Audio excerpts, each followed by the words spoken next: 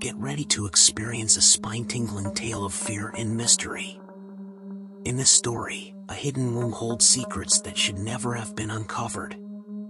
As we delve deeper into the darkness, we will come face to face with ancient symbols, strange whispers, and a terror that threatens to consume us whole.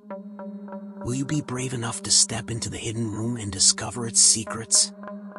Join us on this journey into the unknown and find out for yourself. As I stepped into the hidden room, the air grew cold and the hairs on the back of my neck stood on end. I couldn't shake off the feeling that someone or something was watching me from the shadows. The darkness seemed to close in on me, suffocating me with its musty scent. The only source of light was the torch that my mother had handed me, which flickered and cast dancing shadows across the walls. The silence was deafening, broken only by the sound of our breathing and the occasional creaking of the old floorboards. As I looked around, I noticed something strange. The walls were covered with strange symbols and markings that I couldn't decipher.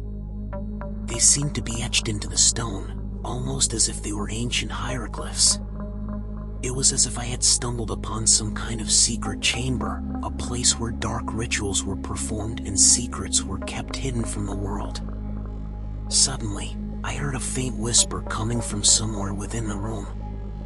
It was too quiet for me to make out what was being said, but I could feel the cold breath of someone or something on the back of my neck. My heart raced as I turned around, shining the torch in all directions, trying to find the source of the voice. But there was nothing there, just the eerie silence of the room and the feeling of dread that was slowly creeping up on me.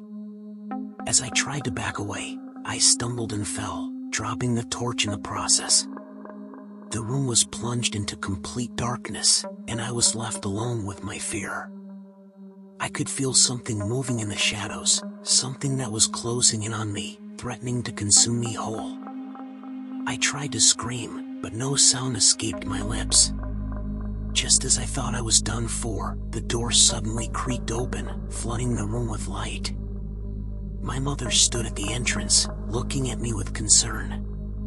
I quickly got up and rushed out, desperate to escape the horrors of that room. From that day on, I never dared to enter that hidden door again, and I made sure to keep it locked and hidden from the world.